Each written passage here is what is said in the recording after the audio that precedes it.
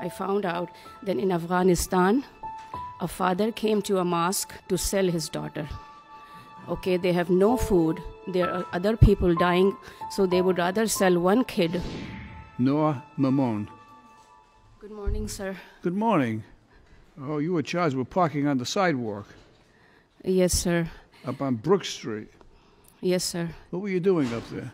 It's a long story. It's a long story? Do you have time? I've got to get comfortable. Okay. I am a volunteer. A friend of mine, he texted me that my friend's sister is coming to Providence in Brown University. Can you help her find a room? So I rented a room for her, but the room was barely empty, just a bed, okay, bare mattress. This girl is traveling alone with her husband in Brown University for a PhD program. Where was she from? I thought maybe I should just drop some stuff, make the bed, drop some grocery, bring some food. My car is totally full. I have a picture, sir. It was full to the top, my whole van. Show Inspector Carrigan the picture. That's my car. That's the stuff. So I just dropped the stuff and put the groceries away, made the bed for her. And in the meantime, I got the ticket. It was not on the sidewalk, sir. Only 2 wheels were on the side, and the half of the car was on the road. I had no place to park. I'm guilty. But doing a volunteer job, helping somebody, I know if it's a punishable, I'm willing to pay. But if you let that $100 go, you know where I will spend that $100? You're going to give it to Inspector Carrigan? I found out, it's a sad story. I found out that in Afghanistan, a father came to a mosque. Mosque is the worship place for Muslim. He came to a mosque to sell his daughter. They are starving over there. Okay, they have no food. There are other people dying, so they would rather sell one kid. So when I found out, I'm trying to raise funds. I have a picture of the family, I have a record, and the picture of their daughter. When I found out, I made sure that we find that family, and I sent them $300.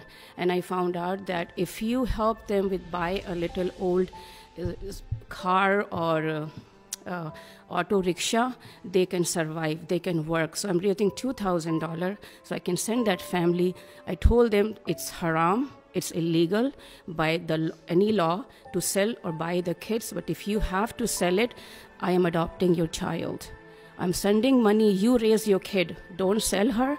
I'm adopting, I will send the money for her for the rest of her life, for your life. And you're telling me that they brought a child to the mosque and we're going to sell the child? Yes. Yes.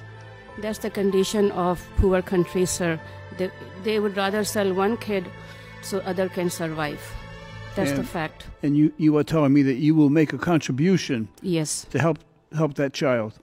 Well, I appreciate your offer of donating to this family or to this young child.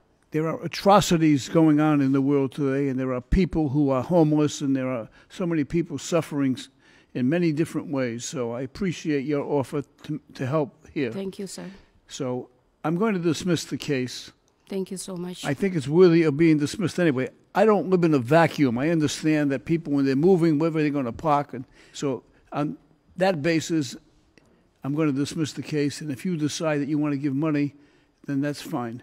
But if you see that gentleman in back of the courtroom before you leave, if you give him the address, right, we will make a contribution of $100 toward that child. Thank you so much. And we're going to do it from the Philomena Fund, which is a fund that is named after my mom. Oh, sweet. And the funds from that fund are used to help people who come before this court who the court feels have special needs or are deserving of some help. Thank you, and sir. So this has moved me somewhat by your explanation. So we will donate $100 from the Philomena Fund. See that gentleman in the back of the courtroom. Appreciate it. Okay. Good luck to you. Thank you Case so is much. over. Thank you. Good luck.